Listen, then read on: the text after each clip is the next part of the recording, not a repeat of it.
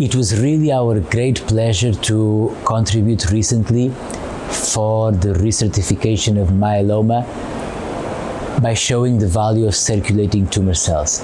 I think that as scientists working in the laboratory, clinical laboratories, we were in depth with the myeloma community because we hadn't figured out yet how to provide prognostic biomarkers based on direct assessment of tumor burden. You know that tumor burden in the marrow by morphology is a critical component for the differential diagnosis of the different stages of the disease, but it's not itself a strong prognostic factor. And there might be a lot of limitations.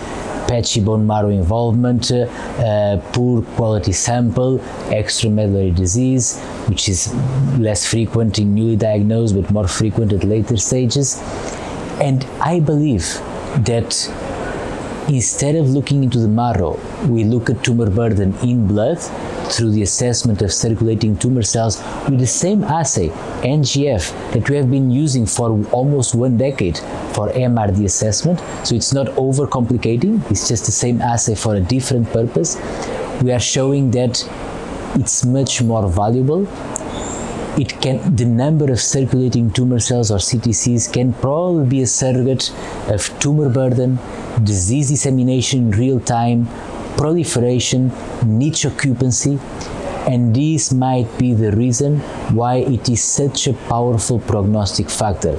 And not only that, it's a prognostic factor that it's easy to measure, it's blood, with methods that are already available in clinical laboratories and highly reproducible, as 5 independent studies showed in the year 2022 in the Journal of Clinical Oncology.